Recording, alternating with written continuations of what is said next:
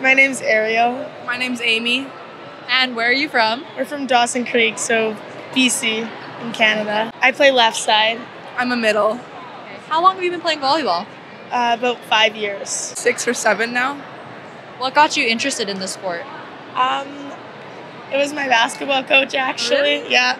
She told me that she thought I would be a good volleyball player, so I tried.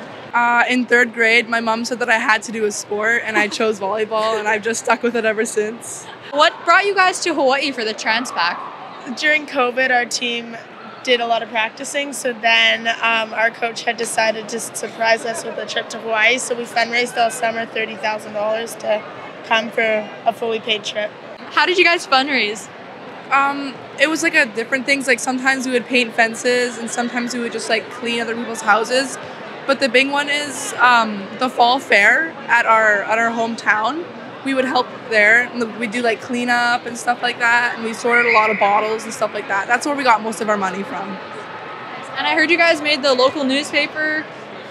Yeah, we've been in our newspaper a lot. Our school team is still like 8 girls try out pretty much, or 9 for our school team and our club team, so it's the same team. What would you describe the perfect game to be? I think it's when you're having like the most fun, like when everybody's just enjoying themselves like a lot.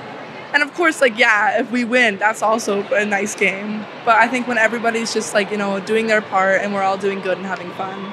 Our team's so close, like we're kind of like sisters. And so I think playing together is always just a perfect game. That's so nice. Well, thank you guys both so much for your time. Appreciate it. Thank you.